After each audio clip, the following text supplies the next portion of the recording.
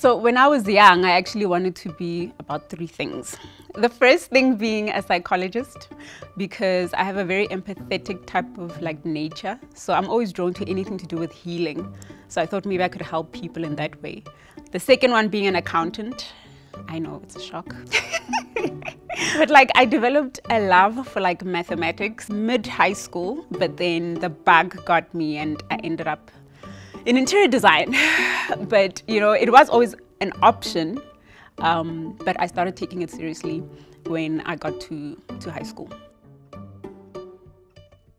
I draw my inspiration from either culture, cultural attires, beadwork, indigenous sounds, architecture, the colors that I see in those specific tribes, face paintings, just the entire holistic lifestyle of these tribes. And from then, I then create these patterns. My process always starts with research. I watch documentaries, I either read books about ancient Africa, about the ancient tribes, and my absolute favorite is definitely having an interpersonal connection or conversations with people from these tribes, because everything then becomes authentic. Patterns and graphics and color are my main language. They excite me. I feel like patterns and color and graphics they sort of inject life into any space.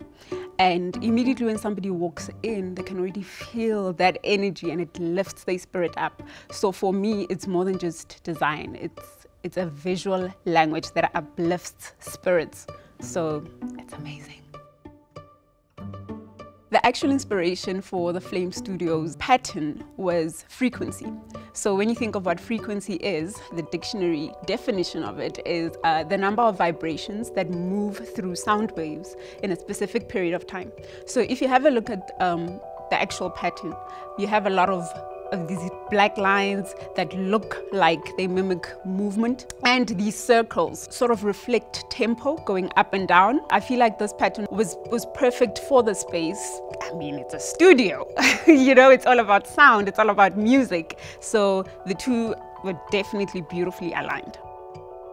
I'd really love to see my work on all platforms globally, be it homeware, wallpaper, fabrics, or even in Milan on the runways, who knows?